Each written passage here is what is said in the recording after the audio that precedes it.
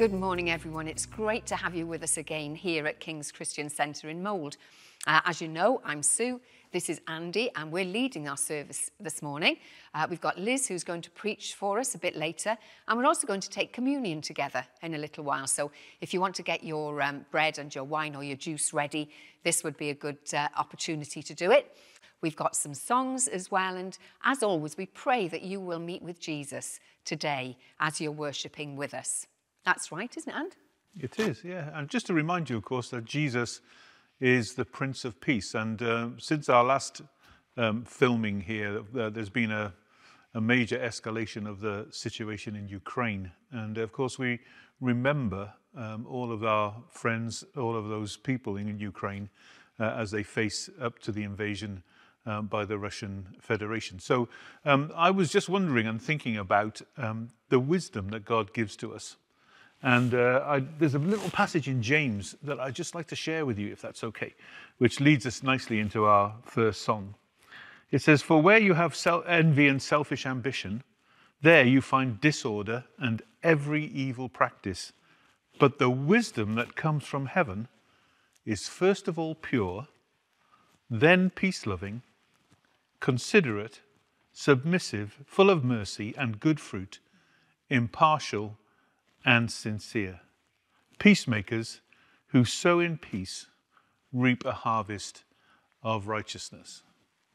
We're going to sing a song that is probably one of our favorites. "In Christ alone, my hope is found." And if you're a little bit worried, a little bit anxious about the situation that is developing, then call on the name of the Lord, and in him our hope is found. Christ alone. In Christ alone, my hope is found. He is my light, my strength, my song. This cornerstone, this solid ground, firm through the fiercest drought and storm.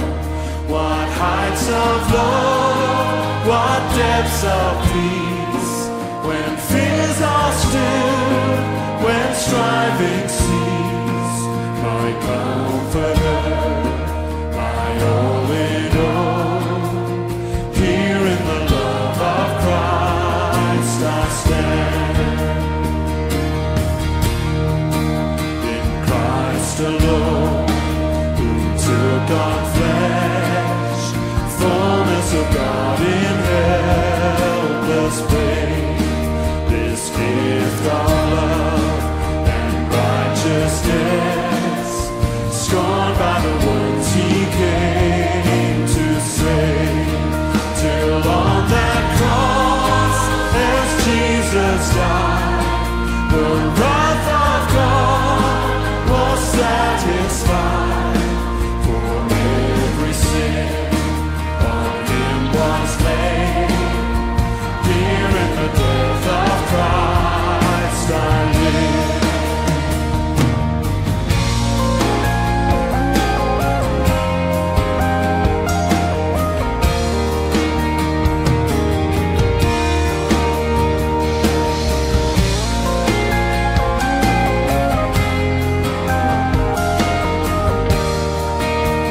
There in the ground. There in the ground, his body lay, light of the world by darkness slain, then bursting forth in glorious day, up from the grave he rose again. And as he stands in victory, sin's curse has lost its grip on me. For I am his, and he is mine, bought with the precious blood of Christ.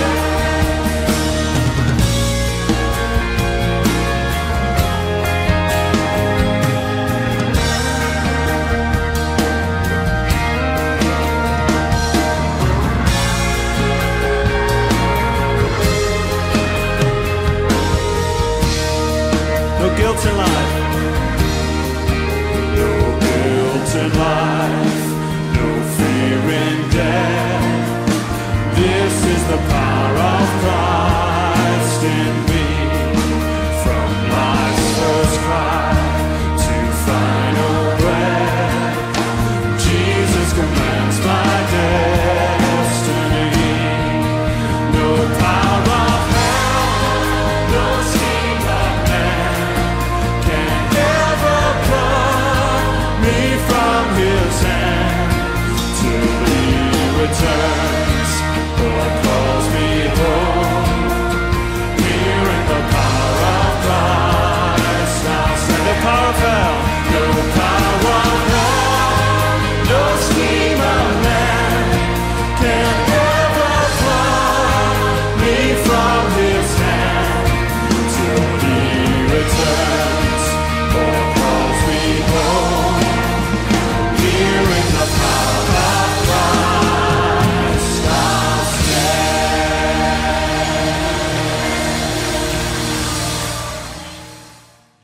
Well, as we come to pray, our thoughts are full of the situation in Ukraine, and we're going to focus mainly on that during our prayer time this morning. We're going to be using some resources from 24/7 prayer. There are lots of resources out there. Please have a look on those various websites. But this is one that particularly struck us as being helpful and useful. So this is a prayer for Ukraine.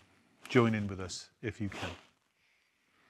Father God, King of all nations, we cry out to you now for the people of Ukraine. We ask you to rescue those who are vulnerable from the hands of their enemies, that they may live without fear before you all their days. Lord of Lords and Prince of Peace, our politicians are predicting the biggest war in Europe since 1945, and we simply cry out to you urgently to write another story in our time. Thwart the dark machinations of evil men. Give wisdom beyond human wisdom to peacemakers seeking an equitable and less violent way. May politicians exercise the wisdom from above, which is peaceable, gentle, willing to yield, and full of mercy. Holy Spirit, we pray for the church in Ukraine, a nation in which 70% of the population call themselves Christian. Give our many brothers and sisters in that nation courage in this crisis, that they may proclaim the good news of your kingdom, bind up broken hearts, and bring comfort to all who mourn. You, Lord, make wars cease to the end of the earth. You break bows, shatter spears, and burn shields with fire. And so we ask you now to save the lives of many people in Ukraine. Make a peace that is strong and not weak. De-escalate this crisis. We hear of wars and rumours of wars, but you, Lord, are our rock, our fortress, and our deliverer. Our hope is in you. And so we address the nations now. In the name of Jesus, we say, be still and know God. He is exalted among the nations. He shall be exalted in the earth. We pray all this in the powerful, glorious name of Jesus, our Saviour and our King. Amen. Amen. Well, hello there. Here we are on a Thursday morning. It's our Thursday morning communion service, surrounded by friends. Give everybody a wave. Yep. And we just want to invite you this morning to join with us in taking the bread and the wine, remembering our Lord Jesus Christ. Now, our communion service this morning is being led by Dawn, so she'll be leading us through that. And we just invite you to join with us now in this act of remembrance. As they were eating the Passover meal, Jesus took a loaf of bread and asked God's blessing on it. Then he broke it in pieces and gave it to his disciples, saying, "Take, eat, for this is my body." So if we take the bread now, is that all right?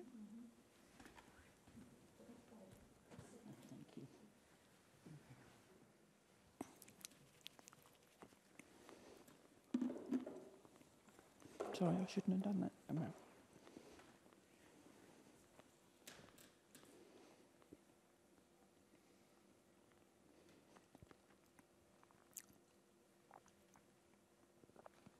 And he took a cup of wine and gave thanks to God for it.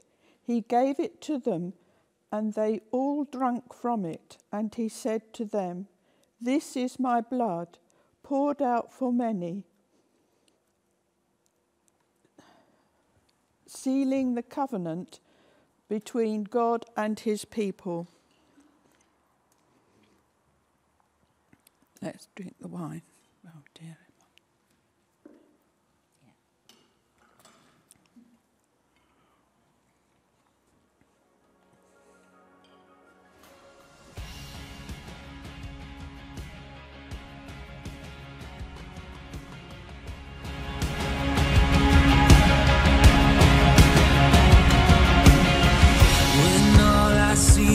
The battle, you see my victory.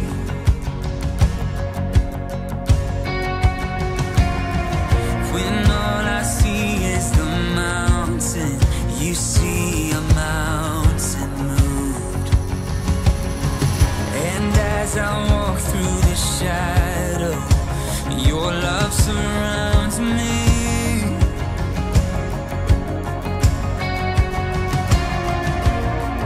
There's nothing to fear now, for I am safe with you. So when I'll fight on my knees, with my head lifted high. Oh God, the battle belongs to you, and every fear I lay at your feet. I'll sing through the night. Oh God, the battle belongs to you.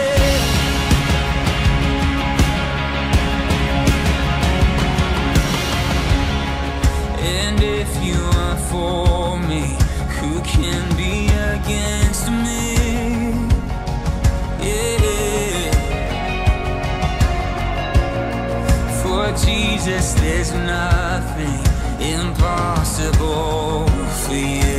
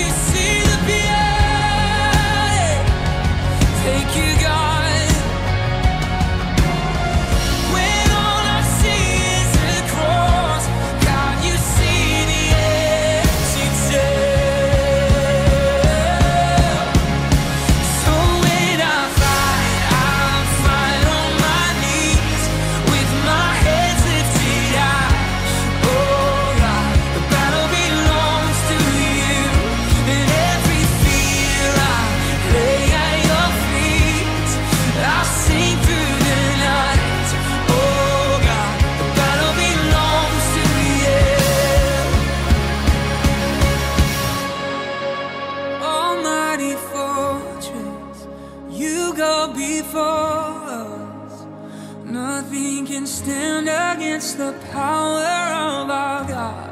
You shine in the shadow, you win every battle. Nothing can stand against the power of our God. In almighty fortress, you go before us. Nothing can stand against the power of our God. You shine in the shadow, you win every battle. Nothing can stand against the power of our God. In almighty fortress, you go before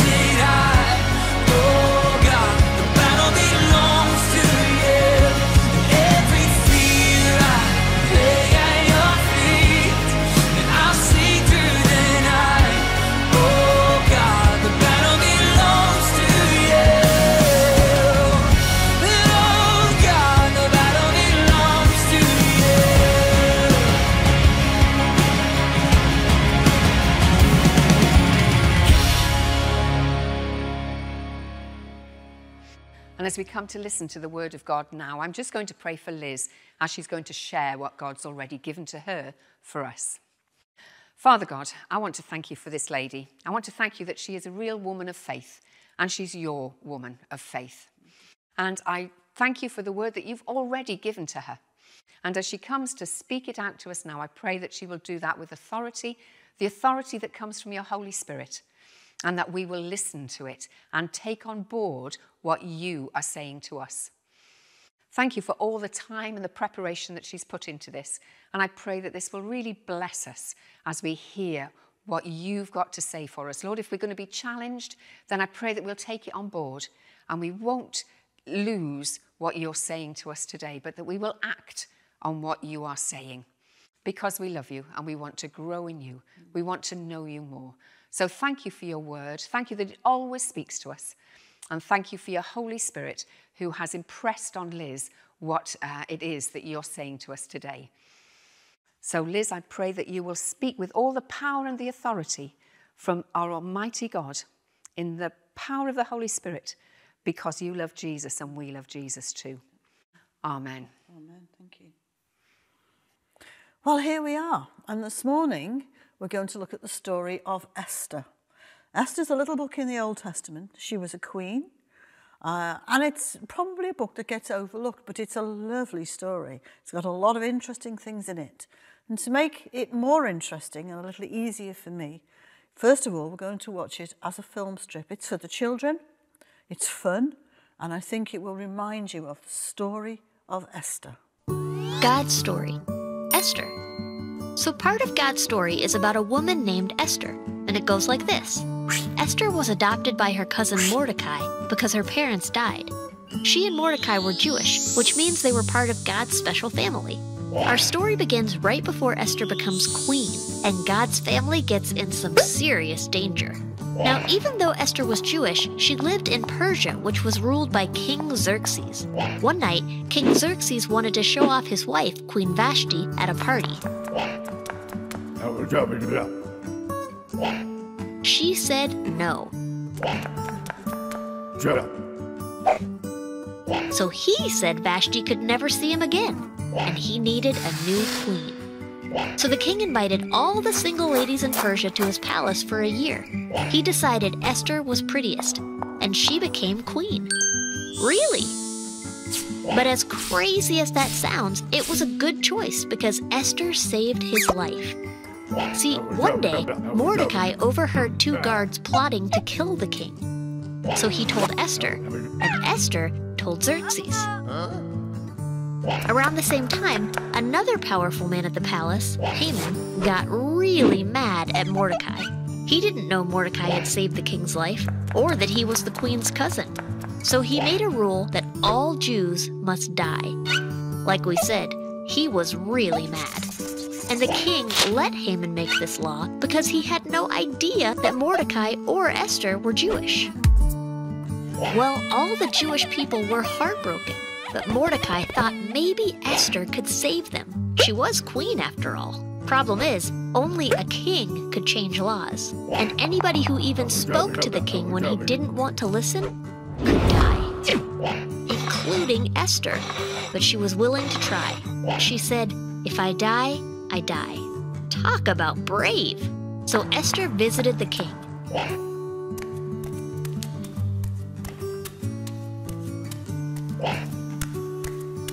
To her relief, he said, "What do you want? I'll give it to you." Esther had a plan. Politely, she invited King Xerxes and Haman to dinner. She had saved the king's life. Now she was making a special dinner for him. Xerxes liked that. He said yes. That night, the king asked Esther what she wanted again. And again, Esther invited them to dinner. Haman was thrilled to be invited to dine with the king and queen. Twice! But even with this special treatment, he knew he couldn't be truly happy until Mordecai was dead. So he came up with a plan to kill him the next day. But that same day, the king realized that Mordecai had never been honored for saving him. So Xerxes asked Haman how to honor someone. Haman thought the king was going to honor him. Instead, he honored Mordecai. So Haman was already in a bad mood when he got to dinner, but his day went from bad to worse. See, Esther finally told the king that someone made a law to destroy her people. Xerxes was furious and asked, "Who dared to do such a thing?" Esther told him, it was Haman. Then the king found out that Haman wanted to kill Mordecai too. Enraged, he ordered that Haman be killed. After that, King Xerxes told Mordecai to make a new law to save the Jewish people. They honored Mordecai and celebrated with a feast. Esther had been willing to risk her life for her people, and she ended up saving them. Like Esther, another rescuer would come one day, and he would actually die to save all of God's special family. And that's the story of Esther. The story of Esther. Agents for redemption. Now, what's the connection between those two statements? Well, we're going to find out, because when we were on holiday recently, the story of Esther came back to me. And I've read it, and I've read about it, and I've taken it to pieces. And today I'm going to tell you not just the story of Esther, but how it works for our lives today. So first of all, we're going to look at where all of this happened. And here you have a map of the Middle East. It's called the Ancient Near East, because this is how it was in the time of the Persian Empire. And you can see a little dotted line, as well as the colours, and that dotted line is the extent of the Persian Empire. So all the way from Egypt on one side, north to Turkey, and across the Caspian Sea, and right round into present-day Afghanistan, Kurdistan, Uzbekistan, those countries, and back around the Persian Gulf to what we know as Iran and Iraq. Now, we all know the name of Babylon, and you'll see Babylon there in white capitals. And just below Babylon, on one of these turquoise dots, there's the town of Susa, S-U-S-A. And this was the fortress, as you can see, it's near the coast on the Persian Gulf, the fortress town of the ruler of the Persian Empire in 483 BC. And his name was Xerxes. Xerxes I, and he was the son of Darius I. And at the time that this story starts, he was at his fortress in Susa, celebrating how powerful he was, how wonderful he was. And this is his personality. We're going to look at a short series of slides just telling us about the people involved. And first of all, we have, as I said, Xerxes, the son of Darius I, ruler of the Persian Empire, powerful, ridiculously wealthy, short-tempered, and he liked his wine. He had a queen, and she was called Vashti. She was reputedly very beautiful, known for her beauty. But we also learned something about her character, and that is that she was able to stand up for herself against the king. That was pretty unusual for those times, and the result of that was that she lost not her head, thankfully, but her job, and she was no longer queen by the end of chapter 1. Then we have two protagonists. We have Mordecai, who's a Benjaminite Jew. He opted to stay in Susa when the rest of the Israeli people went back to Jerusalem. There was a number of Jews who were comfortable. They had jobs and homes and families. They quite liked their lifestyle and they wanted to stay. And he had a job in the palace. We're not sure exactly what, but he definitely had the freedom of the palace. He didn't return to Jerusalem, and he adopted his orphaned cousin, whose Jewish name is Hadassah. Her Persian name is Esther. Her parents died when she was young.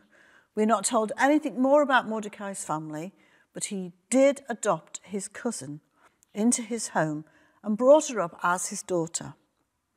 Now, at work in the palace, he hid his identity as a Jew. He didn't make a secret of his faith at home, but at work, no, it wasn't talked about. And in the process of his work, he came across some information which saved the king's life. There are certain things that are like fulcrums within the story. Remember that one, please. He heard something at work that saved the king's life. So let's move on to Hadassah herself. also known as Esther. We've said that she's his cousin, he's adopted. She was also a woman of great beauty. And when the king was looking for a new queen, she was put into the selection group that were taken to the palace.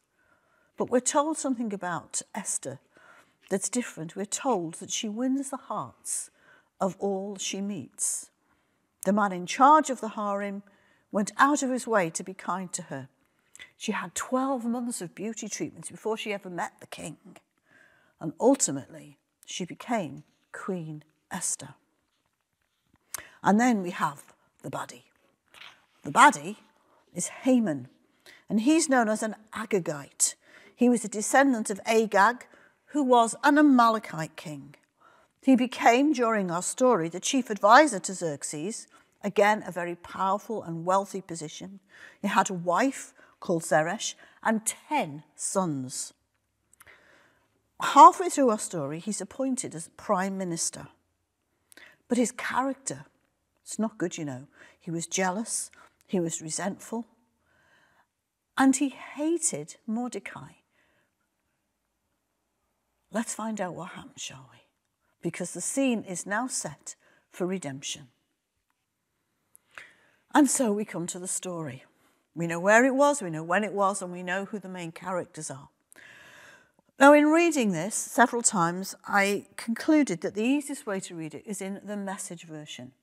If you have a Bible or a device of any kind and you want to find Esther, it's about halfway through the Bible, just before Psalms. But I'm going to tell you the story and maybe just give you a few bits of it from the Message version. I'm keeping it chronological. I'll tell you where we are so that if you're following it, you can find it. So obviously, we're starting at chapter 1. And this first slide gives us chapter 1, chapter 2, and chapter 3. And it starts with a drunken party.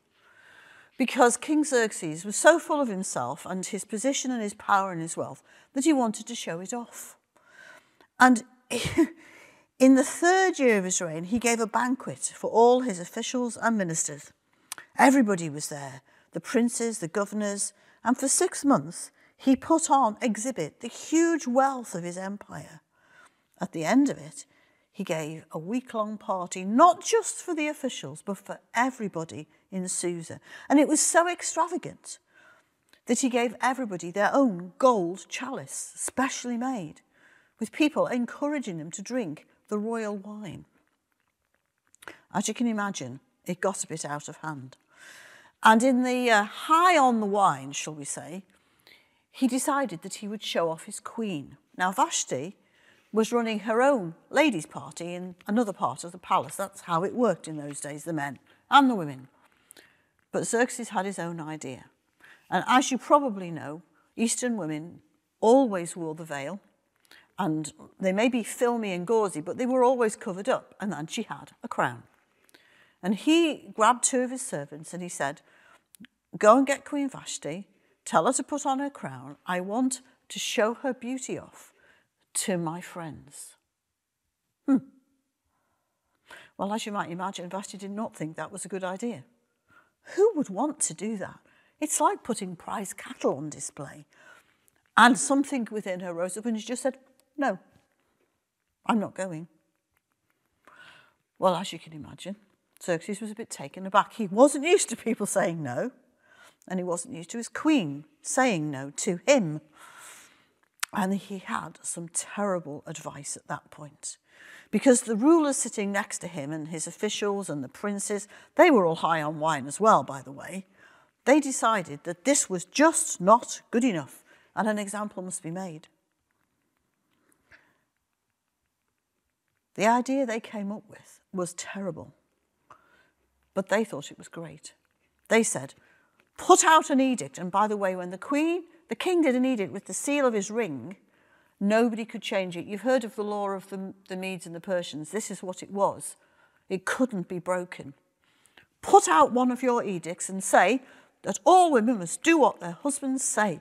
We'll be the laughing stock if our women start saying no to us all the time. Unfortunately, Xerxes thought it was a good idea. Whether it was stamping his authority on it, or whether it was the idea that when she'd gone, he could have a new queen. I don't know. But whichever way it went, this is what happened. There was then a search for a new queen. And this is where Esther comes in. I don't imagine she went willingly. I don't know whether any of them went willingly, but a large number of beautiful young women were taken to the palace to be prepared to see the king. 12 months it took. That's rather extreme, don't you think? But you know what happened? King Xerxes fell in love with Esther. Yeah, that's right. It wasn't, oh, she's the most beautiful or she'll do. He fell in love. And at that point, God's plan started to click into place.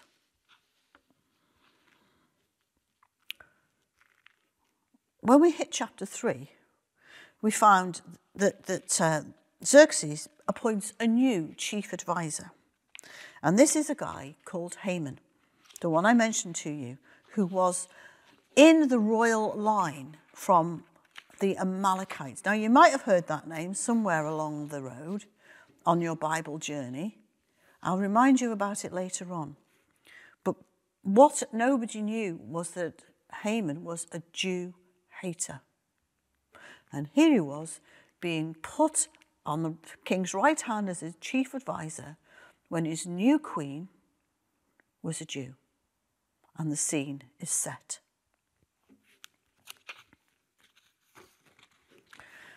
The plot thickens. Xerxes is so taken with Haman that he demands that everybody bows to him as he walks around the palace and in and out of the palace and around Susa. But guess who wouldn't? Yeah, Mordecai. Now, the Amalekites and the Jews were old enemies. And he decides he will not bow to Haman. And a couple of the people he's working with, they're worried about Mordecai. They don't want his head chopped off. And they say to him, don't do this. What's your problem? Just bow to him. Mordecai says, no, because I'm a Jew and I only bow to God. Fortunately or unfortunately, this message works its way back to Haman. And Haman becomes even more angry and goes to the king. He too wants a decree with the royal seal to wipe out the Jews. And for some reason, Xerxes agrees, completely under Haman's spell. They write the decree, they send it out all over the land, in every corner, every language, and then they sit down and had a drink. That's what it says. And the city of Susa reeled from the news that the Jews were to be annihilated, executed, not just persecuted, but destroyed. And Esther, I think, from the way I read it, was unaware of what had happened there. Remember, she's in the women's court. She only goes to the king when he calls her. She didn't know what Haman had done. She didn't know what Mordecai had done. Mordecai was still somebody that she looked up to and, generally speaking, took his advice. He would go for a walk in the palace gardens and come across Esther and they'd have a conversation. And he had told her quite clearly, don't tell anybody that we're Jews. And she kept to that. So the Jews are shocked. Well, wouldn't you be? When you've got a date set where you're going to be wiped out? Is this sending any echoes anywhere to our current situation in the world where there's a country sitting just waiting? And one of the things the Jews did, you know, when they were distressed like this was they wailed and they wept and they stretched out on sackcloth and covered themselves in ashes. It isn't something we do when we're upset. We might weep and wail, but I've never seen anybody covering themselves in ashes. And as it happens, nobody was allowed into the palace if they were wearing sackcloth and ashes. And when Queen Esther is told by her servants, Mordecai's outside, he's weeping and wailing and he's lying on sackcloth and he's covered himself in ashes. He can't come into the palace. Tell him to stop. He's going to get into trouble. So she sends him a message. She chooses one of her servants, Haggai, who, poor man, is going like this for quite a while with messages between Esther and Mordecai, because he could go into the women's court because he was a eunuch, and he could come out and go through the gate and find Mordecai. And the messages went backwards and forwards. What's going on? Well, haven't you heard about the edict to kill the Jews? What? And then Mordecai comes up with it. He said, I know, you go to the king and beg for the lives of your people. And she goes, what? I can't just walk into the king. It's not done. I could lose my life. And Mordecai says, who knows, but that for such a time as this, you are queen. Beg the king to save us. Esther said, okay, but you go and you fast and pray, and I and my ladies will do the same, and then I will go. And if I perish, I perish. It's a pretty well-known line. But she was willing to do that. And so a few days later, I think it was a week they fasted and prayed, or 3 days, she put her best clothes on, and she went and stood in the outer court where she could see the king and the king could see her, but she had to wait for him to call her in. And he saw Queen Esther and he thought, oh, I haven't seen her for a while. And he held out his golden scepter and she walked forward into the presence of the king. He welcomed her and he said, it's good to see you, Esther. What can I do for you? Anything you say, up to half my kingdom. And this is really, really strange what she answered him. This really makes you think that she was listening to God, because this is a strange response, a very strange thing. What she said to him was, I would like you and Haman to come to dinner, please.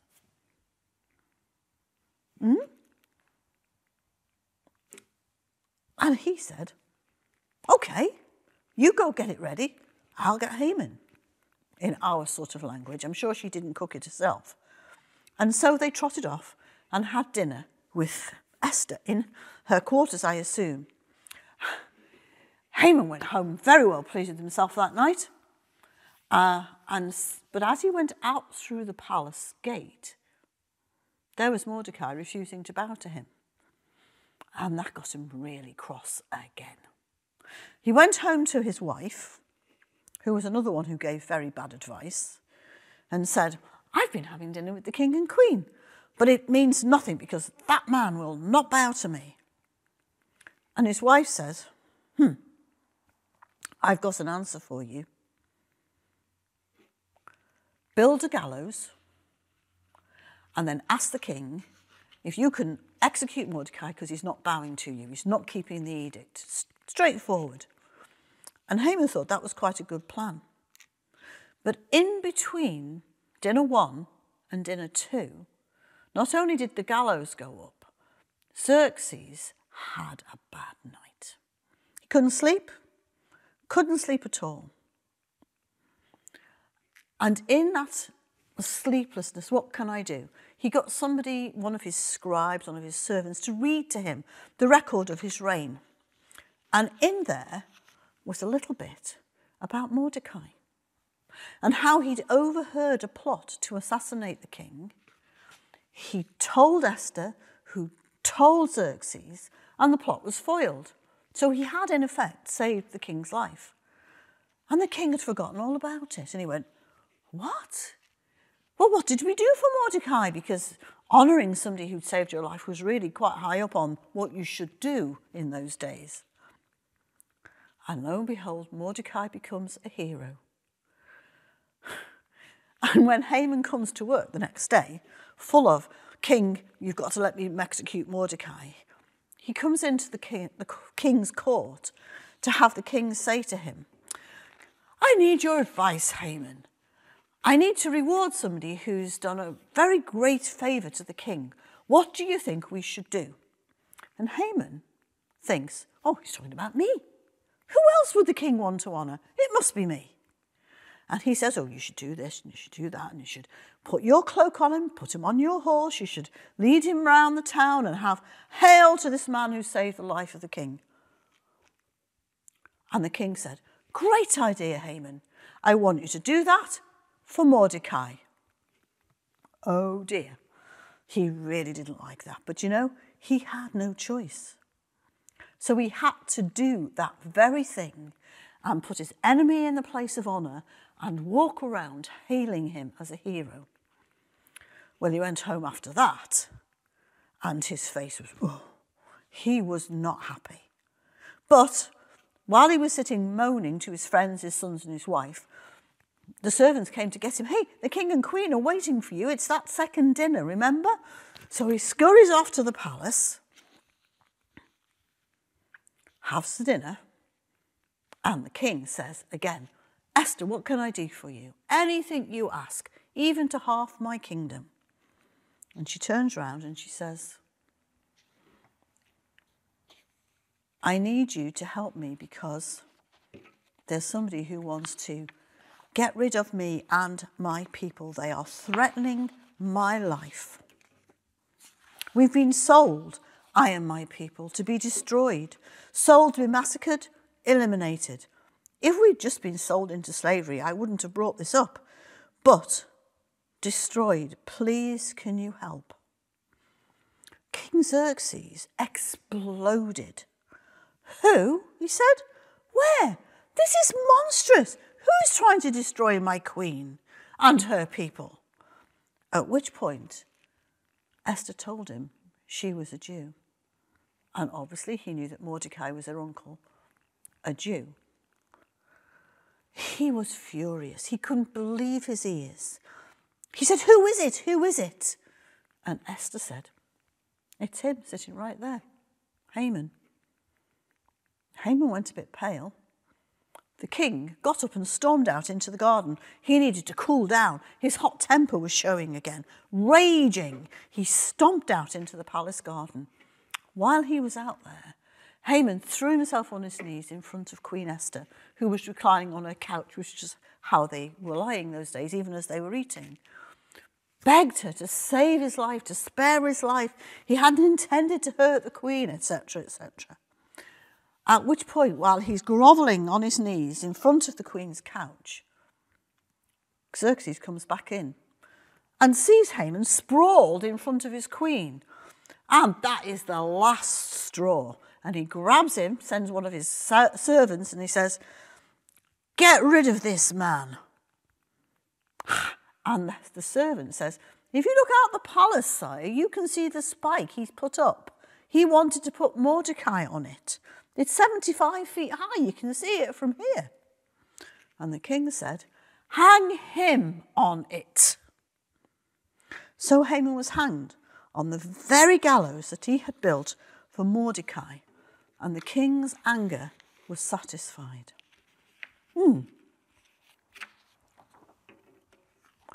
Next day,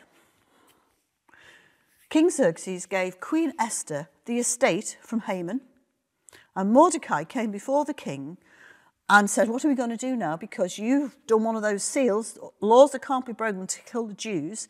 How can we change this? And the king said, I'll give you my ring. You write another edict. I can't rip that one up. I'm not allowed. But you can write another one changing it. So this is what they did. They wrote an edict which similarly went out everywhere and said, the Jews have the right to defend themselves and to plunder their persecutors. And off they went again with this message. When Mordecai walked out of the king's presence, he was wearing a royal robe of violet and white, a huge gold crown, a purple cape of fine linen, and the city of Susa exploded with joy. For the Jews, it was all good times and laughter. They celebrated. They were honoured everywhere. At that point, you were safer to be a Jew than not. And so the day came that had been appointed by the edict to destroy the Jews. And the Jews defended themselves. And they didn't die. And their enemies were forever wiped out. And here's two things that I find very interesting. They didn't take the plunder from their enemies. They just destroyed them. And you may say, why is that important?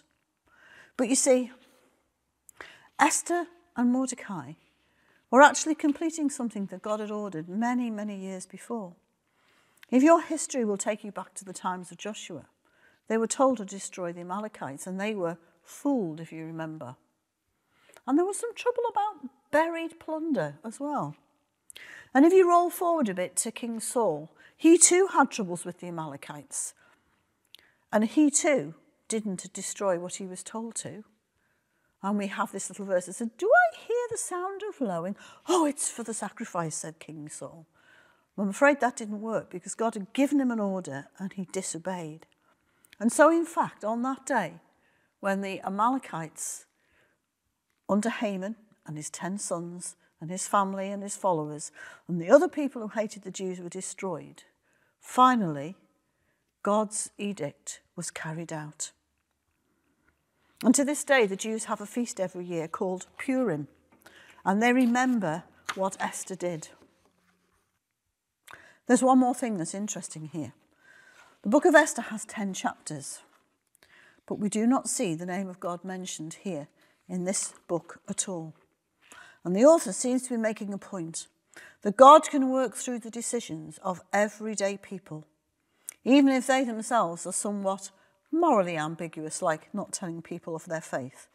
God is still in control, and his plans cannot and will not be thwarted. Though time runs by and years go, God's way, God's will come to pass. We have lessons to learn here. And I'm going to read you something from a devotional I read on the book of Esther. The story of Esther deals with a very important theme, and one that is good for us to dwell on regularly. We live in a messed up world. We do, don't we? And it is often hard to see where God is in all the chaos and the mess. True. We say, as Christians, that God is good. So why is there so much evil? We say, God is in all of this. He's love. So why is there war? We say God is in control. So why does it sometimes feel like the enemy is winning? We can have hope when we see God at work. Throughout the book, there's been glimmers of hope, signs that God has not been absent, but rather orchestrating the world events as a whole. Am I getting any echoes here of current days? It's strange, isn't it, the timing of this? There were things that were hard. There were things that went wrong. But the little things that seemed unimportant at the time suddenly became the fulcrum for God to move the pieces and work things out according to his plan. Esther risked her life to save her people. Jesus gave his life to redeem us. Redemption, finally, we get there. Redemption cannot be earned. Now, you may get vouchers you can redeem for free offers now and then. You may hear the word used in a completely different context occasionally. Like I read the other day that Lewis Hamilton had got to redeem himself by going back to be in the races this year. Can't quite see where that fits in with redemption. But redemption, even in the dictionary, speaks specifically and exclusively about God redeeming people from their sins through the sacrifice of Jesus on the cross. That's what it says in the dictionary. And I want to read you, as I close, some verses from the New Testament which put this brilliantly. This is Ephesians chapter 2 and the first 8 verses. Once you were dead because of your disobedience and your many sins. You used to live in sin, just like the rest of the world, obeying the devil, the commander of the powers in the unseen world. He is the spirit at work in the hearts of those who refuse to obey God. All of us used to live that way, following the passionate desires and inclinations of our sinful nature. By our very nature, we were subject to God's anger, just like everyone else. But God is so rich in mercy, and he loved us so much that even though we were dead because of our sins, he gave us life when he raised Christ from the dead. It is only by God's grace that you have been saved. For he raised us from the dead along with Christ and seated us with him in the heavenly realms because we are united with Christ Jesus. So God can point to us in all future ages as examples of the incredible wealth of his grace and kindness towards us, as he has shown us in all he has done for those who are united with Christ Jesus. God saved you by his grace when you believed, and you can't take credit for this. It is a gift from God.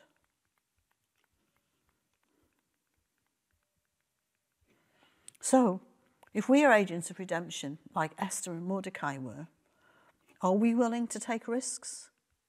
We too live in a morally corrupt world. Do we live our lives by God's standards? Do we spread the aroma of Jesus around wherever we go? Are we truthful? Are we kind? Are we generous? Do we hide our identity as the people of God? Am I an agent for redemption in a lost world? God overturned the destruction of a people by the actions of 2 Jews, a young, beautiful girl who was given a position of power, not of her asking, and her uncle, whose wisdom was based in his faith and his knowledge of God. What about us? What can we do for God if we are available? Will you be an agent of redemption in your family, in your neighbourhood, in your work, in your school, in the marketplace, or in any position that God puts you in that gives you some influence? Will you be an agent for redemption by taking Jesus with you wherever you go? And of course, the start of that is that you accept Jesus for yourself as Saviour because of what he did on the cross for you.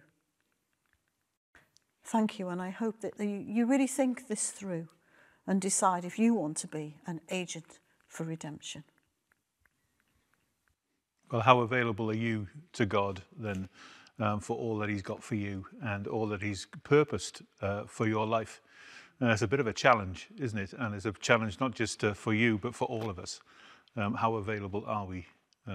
So maybe you want to take that away and chew over that and come back to Liz as she's preached that this week, or to ourselves, or to anybody else in the leadership team, or anyone else that you trust as a Christian. So we just want to say thank you ever so much for joining in with us today. Thank you for opening your device. Thank you for sharing. I hope that you've enjoyed sharing in the bread and the wine. That's always a really wonderful experience, isn't it? And hearing the word of God. So we pray that you've got to know Jesus a bit more through this service. There are resources on our website which you can use to help grow your faith and to find out more. So thank you for being with us. Is that right? That is absolutely right. Yes, and I think we end by saying the grace together, shall we? We do. So if you know the words, please join in with us at home. May the grace of our Lord Jesus Christ and the love of God and the fellowship of the Holy Spirit be with us all, evermore. Amen. Goodbye and God bless you. Take care.